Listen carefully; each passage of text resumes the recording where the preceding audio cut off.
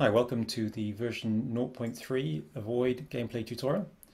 So now when you start the game you get to this screen where you can create a game, just play single player or cooperative play over the local area network at the moment. You can join an already existing server on your local area network. You can go to the Voxel editor that we've had before and you can set your options up or exit. So I'm going to create a game and I'm going to set the server to on. And I'm going to check that my player display name is set. So Juliet can now join in as the game is online. I'll generate a world. It's usually best to actually click the generate world button if you're using one of these. I'm going to just generate another one. That's an interesting shape. We'll go with that, I think. If you generate the world before going into the game and you have people join you at that point, then you can actually get them to load the world before you actually start gameplay, which is the best. Although it does stream load the world in, so it should be alright to join in the middle of a game as well. So I'm going to start the game, and once we click on play, we're in the game world. And there you can see Juliet, she's on the surface and flying around. So I'm going to reattach myself to this surface here. And now we're going to head off to try and find the enemy. So on the other side there I can see a drone spawner. The movement has been simplified slightly from the previous movement prototype. When you jump into the air and fly, you're just in a flight mode. So you can't use the momentum-less movement mode, what you have on the ground, where you can, here I can shift left and right rapidly. You can't do that when you're flying. When you're flying you have momentum and basically you can change direction but only very slowly. However, you can accelerate, decelerate in the air and strafe as on the ground. Okay, I'm going to try and reattach myself. Control is both crouch and reattachment, so I can crouch a little bit. Oh, too many here. Trying to talk and fight at the same time is tough.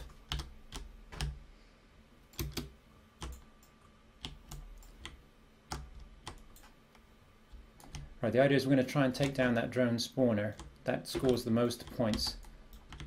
Okay, I'm going for it now. I'm going to move over towards Juliet so that if we get attacked we can defend ourselves against them better. Okay, we're heading towards it. Moving over to the other side. And as it gets low health, it starts spawning more and more drones, doubling the number of drones that there are in the world from that particular creature. So we're going to try and remove those before we go on to attacking the next drone spawner. If you hide, then you can evade them, or you can just try and juke it out using skill. You have a left shot rapid fire and a right shot slow but larger, more damaging weapon.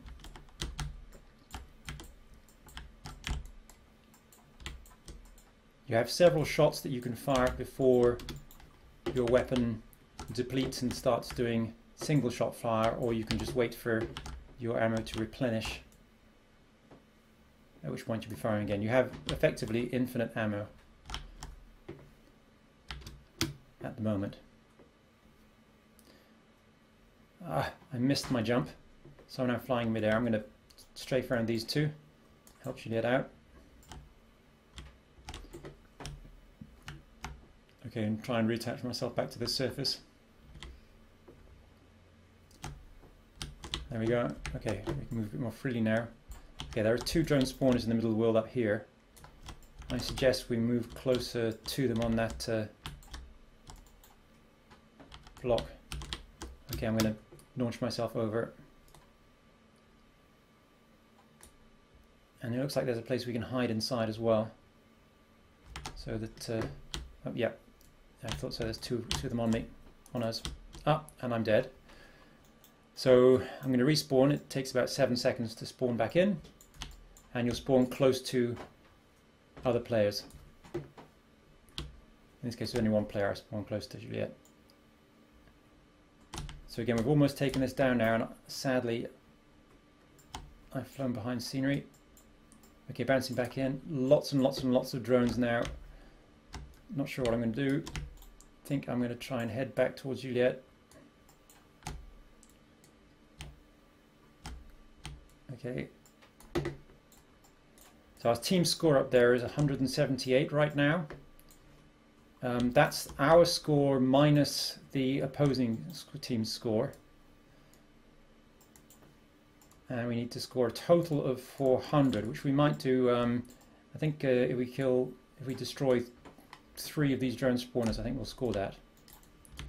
I don't completely recall what the setting for how many points you get for destroying a drone spawner is at the moment.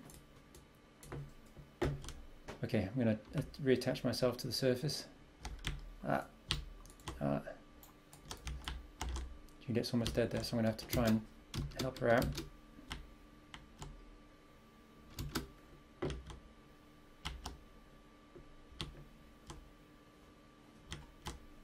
There.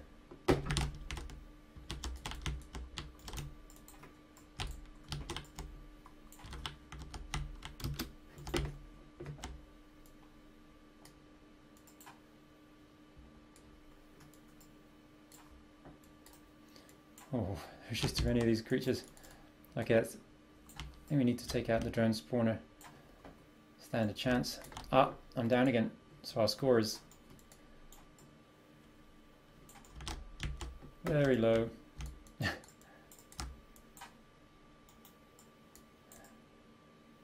But again, you don't need a total score of 400 to win. You just need to score a total of 400 points.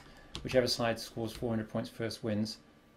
I need a better system of displaying the scores. That'll come in future releases.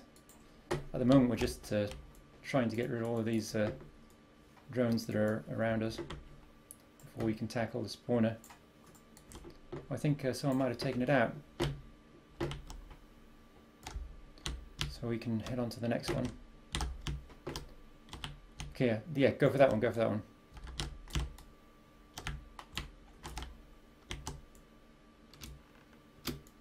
Ah, I'm taken out again. I'm awaiting respawn. Right, so there's one drone spawner over there. There must be a close one, I think. Find Juliet. So as you can see, there's a green icon showing where your friends are, and we always display where other players are.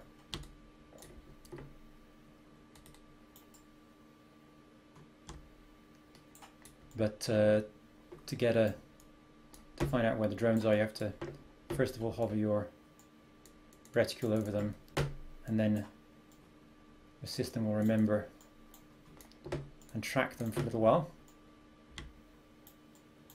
which is useful when you pop out, attack them, and then hide. So we really need to take down. Ah, there we go. So we won with a total score of 210 and time taken 438. So we're still all in the game, and if we wanted to, we could just carry on with a new game, so I'll do that. So we get back to the settings, so we can change these. For example, I could go to the gameplay settings and decide that actually we're going to have 16 friendly drones, and we're going to put the win score to be something lower, say 100, and then I could start again and play again. And okay, Juliet's left, so she's joined back in. She didn't have to leave there. She could have just stayed in the game, and she would have joined me automatically. But you can leave and rejoin at any point as well. Okay, so I'm not going to carry on with this now. I'll just fly out and take some final shots of this drone spawner. Do give it a go. It's really easy to get into. You can always set the win score lower. You can set a fewer numbers of enemy drones and larger numbers of friendly drones to help you out. Join in with your friends over a local area network for the moment. There we go. And enjoy.